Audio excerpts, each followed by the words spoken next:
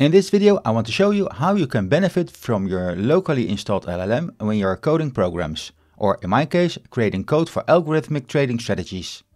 We are going to connect our VSCode editor to our locally hosted language model to optimize our coding sessions. Let's do this step by step and start with the requirements to follow this video. To begin with the code editor, you should already have installed VSCode on your machine to follow this instruction. And then you should also have installed Ollama and a large language model locally. And if you don't know how to do this, then watch my previous video.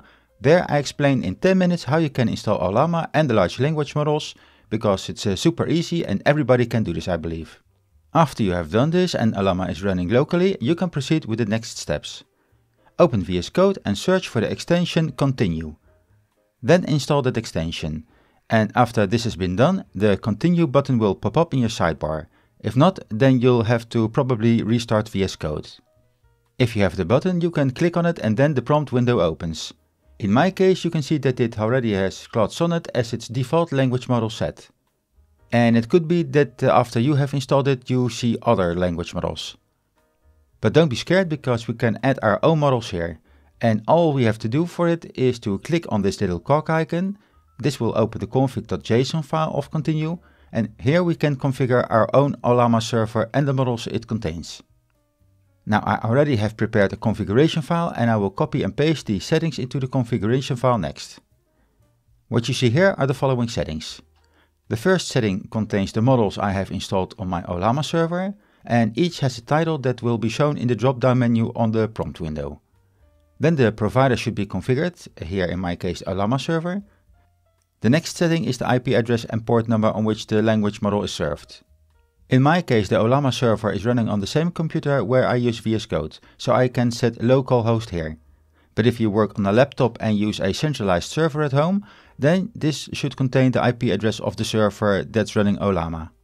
Here the model should contain the model name, obviously, and then there is a system message that you can give to the model. In this case, these are the system default messages.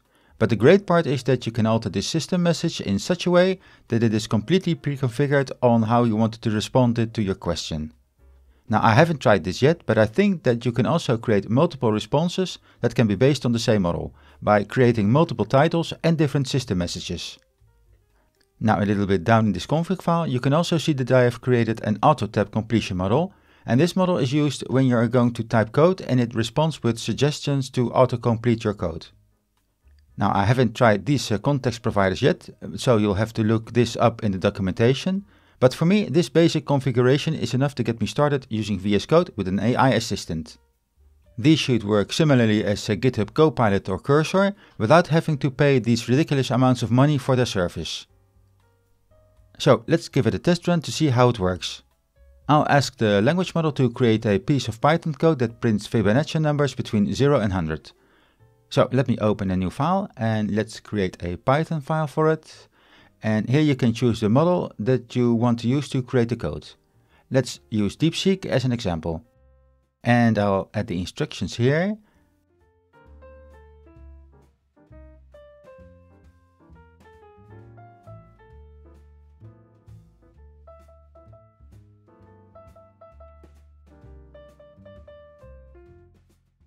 See how fast this code is generated? Wow. Let's add it to the file and save it. And have to give it a nice name too.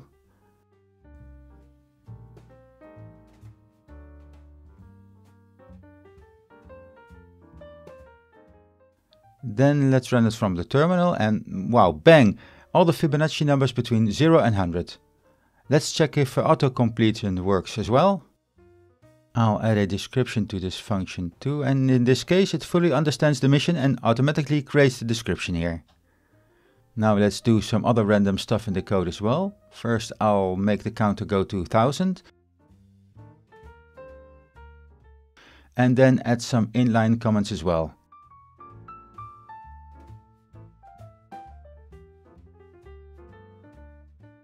And let's finally create a comment and see if the autocomplete recognizes the assignment.